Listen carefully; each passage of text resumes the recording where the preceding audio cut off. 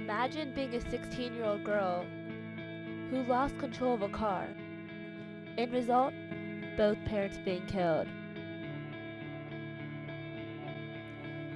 On a rainy March night, Willow's parents drank too much at dinner and asked her to drive them home. But they never made it.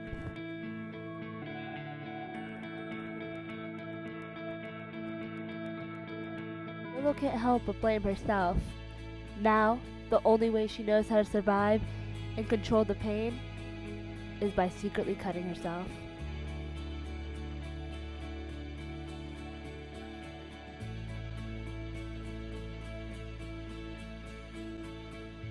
She now has to live with her 28-year-old brother, his wife, and their daughter in their crowded apartment.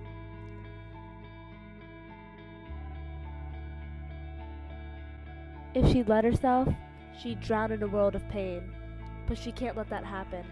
She simply wouldn't be able to handle it. Not that kind of pain. Thankfully, she knows how to prevent such a thing. She reaches into the pocket of her robe, feeling for what she knows is there. She never takes her eyes off of them as she slices into her flesh. The blade bites so deeply as she almost swoons, but still, she should never stop looking at them. Her blood spouts vanishingly as his tears. It drips unchecked down her arm and onto the floor as Willow watches. Willow knows that she should leave. At any moment they could look up, but she can't. She can't move. She can only slice deeper and deeper. The razor doesn't hurt her. Not really. Not like some things could anyway. Willow savagely swipes at her lips.